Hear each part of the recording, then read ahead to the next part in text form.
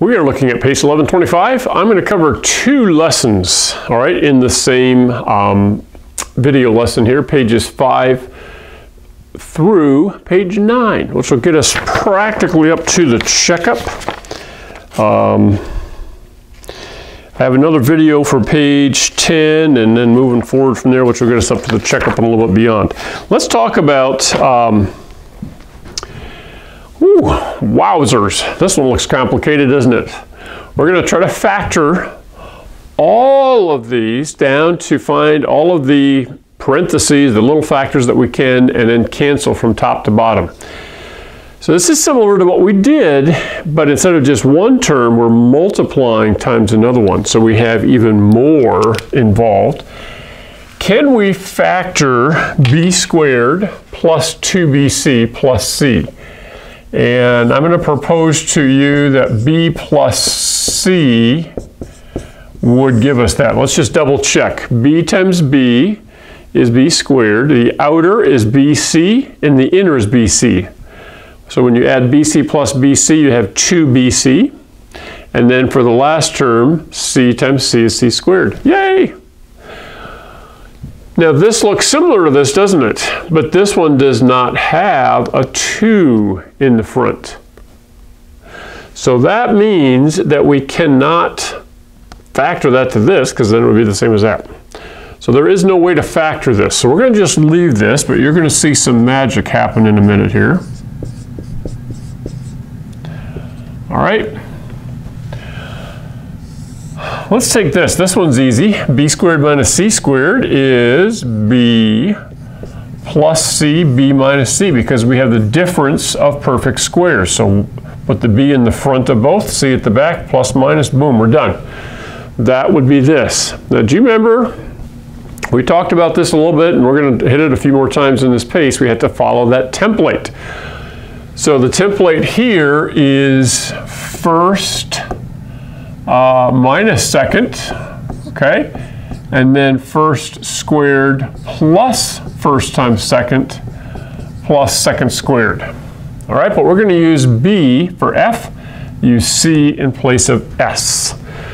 So I'm going to plug in here and have b minus c, parentheses, b squared plus bc plus c squared. All right, are you following what I'm doing? You seeing where all of that comes from? Right from this. So when we factor perfect cubes, we come up with this longer template. All right, now this is being multiplied, so we can just compare anything across the top with anything down here on the bottom and find factors that we can cancel out from top to bottom. Oh, here's an easy one right off the bat. B plus c is going to cancel b plus c. Yay! B minus c is going to cancel b minus c.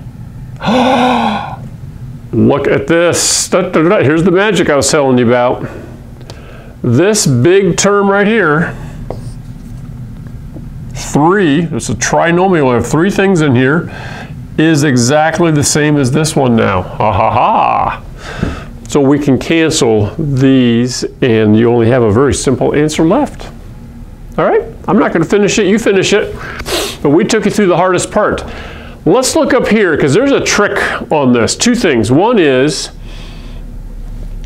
when we have divided by a fraction, we take the second fraction and we flip it over. And then we multiply, and then it's exactly like this problem here, okay? So I'm going to just real quick do that. A plus b over a squared plus b squared. All right, now times a to the 4th minus b to the 4th over a squared minus b squared. Okay, you with me so far? We just took the numerator, denominator, flipped them, okay? And now we can divide.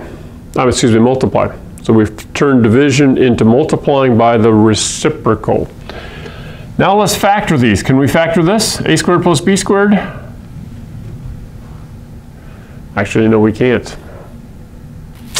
We can factor the sum of perfect cubes. Okay, if this was a to the 3rd and b to the 3rd, we could follow a pattern. If it's squared, we can factor that. But when it's plus, we can't. We have to leave it. So let's look over here at this part. I'm going to leave this over a squared plus b squared. Now, let's factor this numerator. What is the square root of a to the fourth? And it's going to be a squared plus, whoop,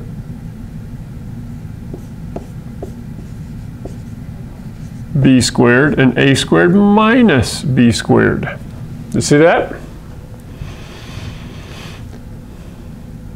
So a squared times a squared is a to the fourth. The b squared times b squared, positive times negative, gives me negative b to the fourth. And then the middle term would be positive a squared b squared and negative a squared b squared, and that's going to cancel out. So we just factored that, and then down here I have a squared minus b squared. And sometimes in order to factor it, we need to go further with the a squared and b squared. We could turn it into a plus b, a minus b. And then we could do the same down here, a plus b, a minus b. But actually look at this. This is the same as this. So this term in the numerator will cancel this term in our denominator. And then, notice this term in the numerator ends up being the same as this term in the denominator. So some of these actually do, when they say simplify, actually do get a lot simpler, okay? Now they don't always simplify that far down. Sometimes you're left with still something in the numerator and the denominator. Thankfully in the score key, they don't just give the answer, they show all the steps involved. And so when you go to score, if you've shown your work, you should be able to see where you went wrong, if you made a mistake, or if there's another step they wanted you to take that you didn't get to yet, okay? I took 2 of the problems from this page. Hopefully the rest of these on these 2 pages will make sense.